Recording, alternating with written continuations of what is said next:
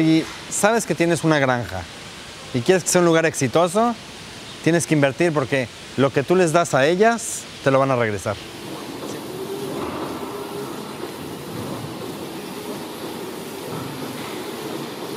The technology is very helpful. We're leaning on it.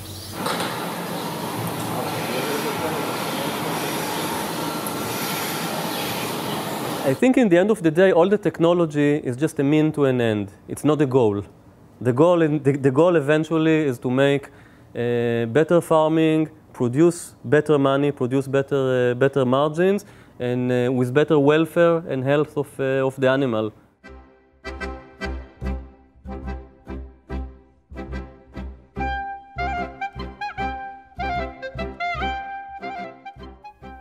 Afimilk is a global company founded more than 40 years ago in Israel. It provides milk producers with optimal and innovative technical solutions for the management of their herds and farms, and for the profitable production of quality milk. The climate conditions in Israel are far from being optimal.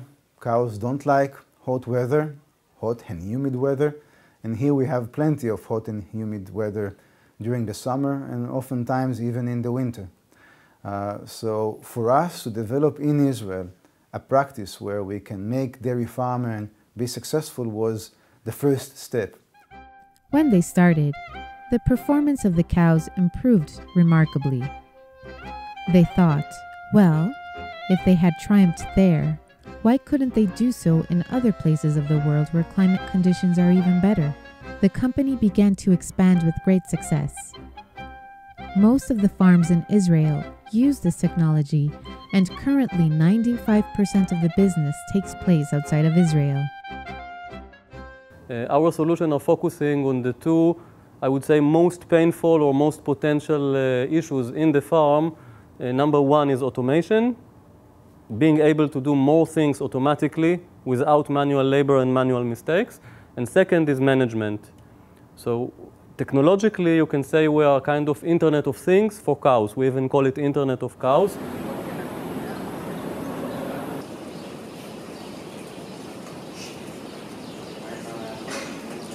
To do that right, you need to know a lot about the profession, and you need on a daily basis to get inside information about how cows feel, how much time they rest, when they need to get pregnant, how much milk they produce, whether to keep them in the farm or cull them out, and to feed them right. When I was a kid, I grew up in a small dairy farm in Israel, in a village known for its dairy production, and we were in the late 70s and the early 80s, like the dairy farming practice in Colombia and most of the countries in Latin America.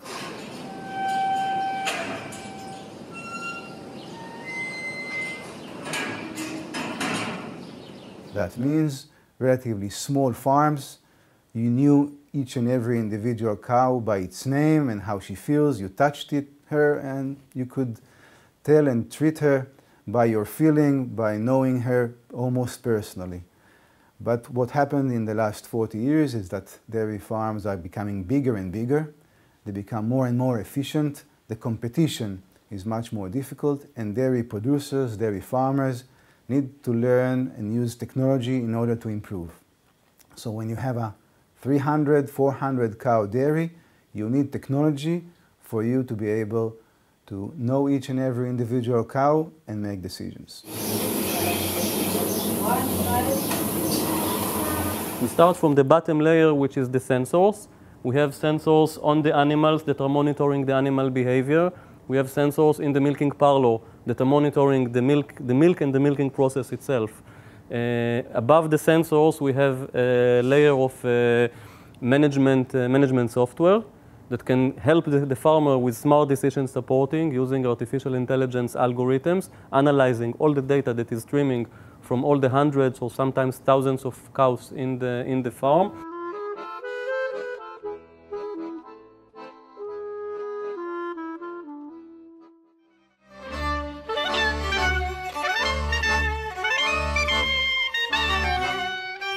We know immediate if the cow is sick or if she's in a heat, she's ready for insemination. if she started to develop some mastitis or if she's just in fever.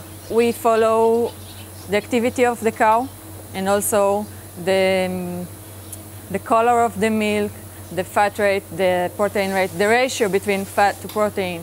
We get all the details, all the details we get immediately. If it's the activity from the calf, or if it's during the milking, the machine will stop if something is wrong with the milk. And we basically can follow every minute what's going on. La línea azul es la cantidad de leche, que se ve de 0 litros a 70 litros. Puedes ver cuánto produce. Llevo 14 años trabajando en ganadería y la verdad es un mundo, porque uno piensa que la gente tiene sus vacas, comen, pastean afuera, vienen, se ordeñan y se acabó. No, es... el trabajar con vacas es, número uno, es una gran responsabilidad, porque estos animales lo único que tienen es a ti. Si tú no los atiendes, si tú no los alimentas, si tú no los cuidas, no existen.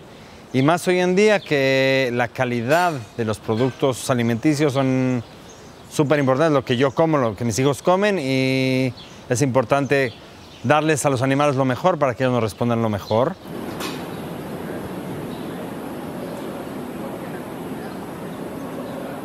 One of the interesting things about dairy farming is that cow will produce more milk if she is in good condition.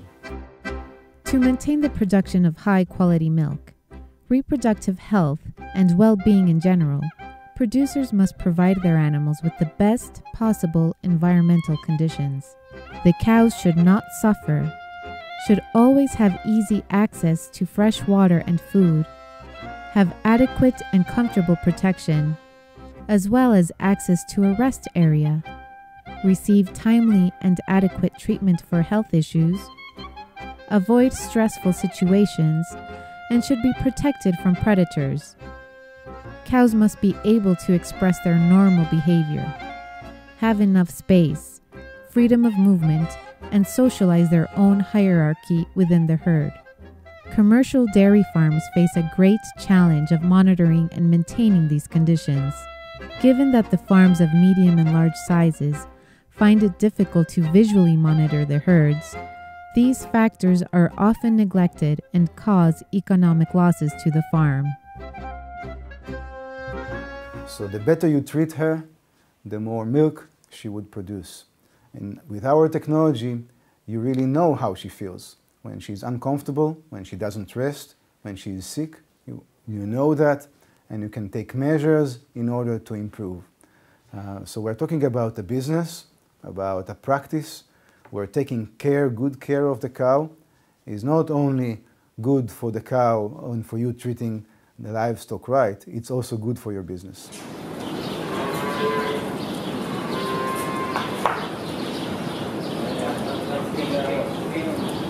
¿Qué hace el animal día a día? ¿Cuál es su rutina? Por lo cual tenemos los podómetros, que es los tags que tienen en las patas las vacas.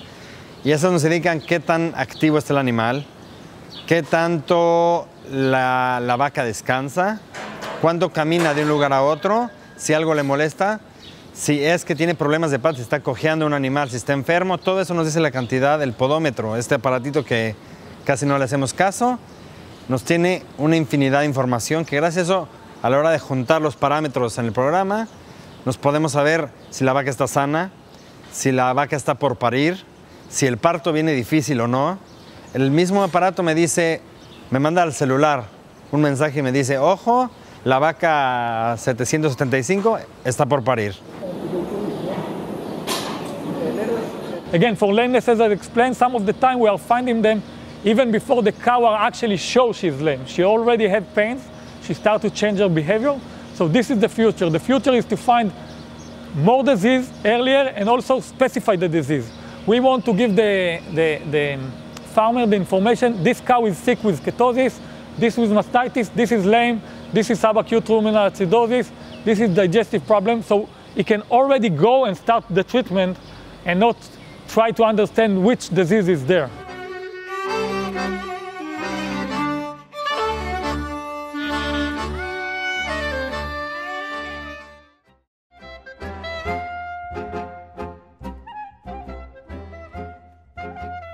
Yo como ganadero voy a ver físicamente qué pasa, me fijo, veo que no pasa nada, me voy. A la hora, 2 horas, me vuelve a mandar un mensaje, ojo, algo está mal. Es el momento de llegar o traer veterinario o actuar para poder rescatar a la vaca. Eso solo es en partos. ¿Cuándo se produce la leche? Cuando la vaca se acuesta a rumear. Es súper importante saber cuánto tiempo del día la vaca se está echada rumeando, porque ahí es la producción de leche y eso el sistema me lo dice. Si la vaca la tengo suelta o si estoy cenando con mi familia, o si, no sé nada. Aquí el sistema está todo en línea, conectado con cada vaca. Cada 15 minutos el sistema agarra toda la información del tag y la trae a la computadora. Entonces tengo vaca por vaca por vaca por vaca. ¿Qué es lo que pasa en línea? Mientras está pastando, cuando está descansando. ¿Ves? En 50 días puedes ver que cada 21 días tiene su celo. Celo. What is very interesting and very broadly used in South America is practice of grazing. In most of South America, the cows are part of the time in the farm and part of the time grazing outside. You don't see them, you don't watch them, and you don't control what they are eating. So this, basically many of the farmers are supplementing the feed when the cows are coming into the parlor. They give them supplements. Now, if you know better what the cows have ate, what the cows are eating, how the cows are producing milk, you can tune the supplements accordingly. Now, the supplements is 70% of the farm's cost. This is just one example how technological precision dairy can help in a grazing country.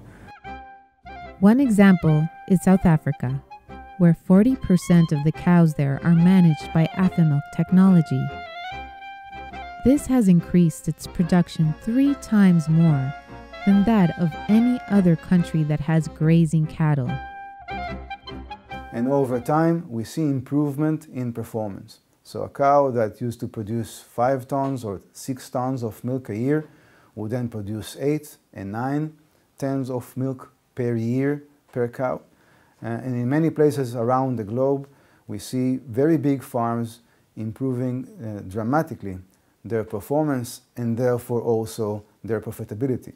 Because again, the cow would eat about the same amount of feed and drink the same amount of water every day.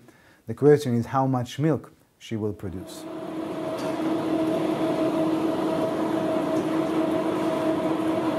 We are dairy farmers ourselves, and we have a lot of knowledge and interest in developing technology for this world. So this company is the only one in the world that is focusing on the combination of technology and dairy farming practices. This is what we do for a living. We put a lot of money in research and development, and we have amazing products allowing dairy farmers to use that technology in order to then practice how they perform as dairy farmers in their farms. For that to happen, you need sensor technology, as you can see here, to collect data from the farm, and you need many years of software development to be able to analyze this data and provide the dairy farmer with inside information and decision-making tools for the dairy farmer to make decisions.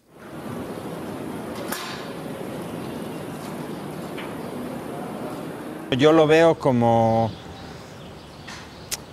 una misión. Estoy alimentando una nación con mis productos. O sea, mi leche se va y alimentas toda una nación. Es responsabilidad tanto con los animales, tanto como para la gente. Y es gracias a las tecnologías que hay hoy en día.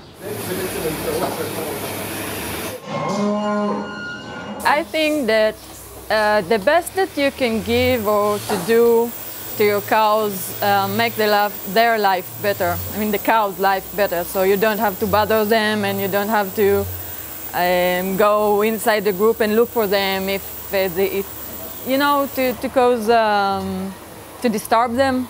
So If you have the technology, you could just give give them better life, and I think it's good for the cow.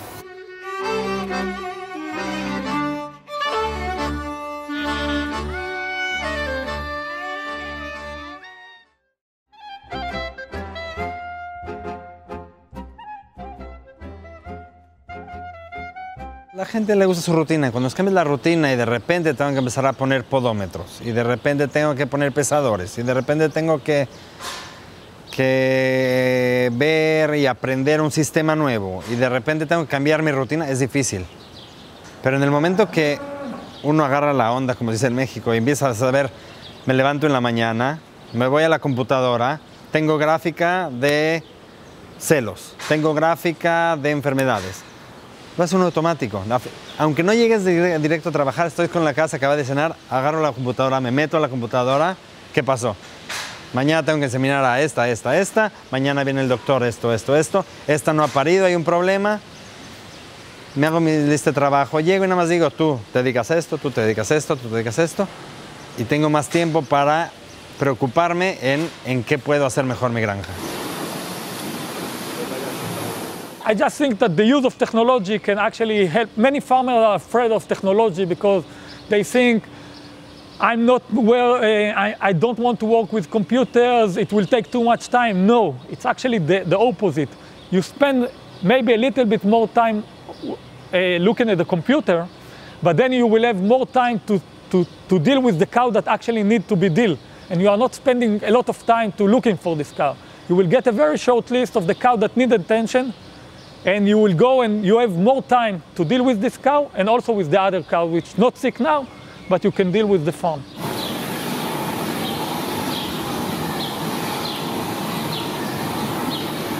Eventually, if you build the best technology in the world, but then it's not accessible to people, people will not use it. This is our belief. So we are investing, I would say, the biggest part of our R&D resources in the last 2 years, and probably in the coming 2, 3, 4 years, was in making the technology as user-friendly as possible. Now, making it as user-friendly has a few aspects to it.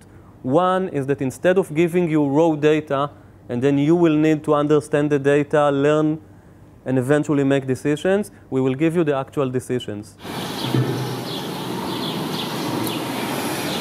So for example, instead of telling you that the cow pattern of behavior is abnormal and teach you how to deduce from it that she is calving, we simply send you an SMS notification, the cow is starting to calve. Another aspect is mobile applications. We are introducing more and more mobile applications, so the farmer, all the daily tactic decisions that he has to do in the farm when he's looking at the cows, he can do using an intuitive mobile application that it takes about 5 minutes to learn, even if he's not very well computer educated. El ganadero se levantaba en la mañana, salía con los caballos, ordeñaba y se iba a dormir. Y las generaciones nuevas, y por exigencia de los padres mismos, ve a estudiar, ser alguien en la vida, ser un doctor, ser un arquitecto. Y ser ganadero no era algo que digamos que no se veía bien. Es ganadero, eres ahí del campo.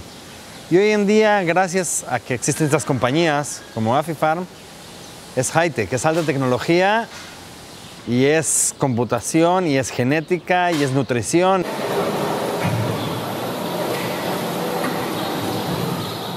We started by measuring milk. We introduced sophisticated software. We are now already in design of algorithms that can predict the future, not only tell you which cow is sick at the moment, but what will be the yield of the cow in the next year, so you can decide which cow to keep and which cow to cull out of the herd and improve your genetics. And one of the next big steps is robotization and automation of whole parlors, not just small robots that can feed, that can milk 60 animals, but robots that can milk 500 and 5,000 and 15,000 animals in a day. And this is where we're going. Some of the future we are already done. It's not like in the past that you needed to be very professional. Now it's for everyone, just can use it easily. Nuestro reto es dar lo mejor y hacer lo mejor para los animales para poder sobrevivir, y es lo que hace Afifarm. Darnos la tecnología para que esto siga y siga de muy buena calidad. Interesting about Latin America is that in many ways this process of adapting technology is in its infancy. It's in the beginning. So we are hoping to see in the next 20 years dramatic change in Latin America that we saw in Europe, in the US, and in Israel.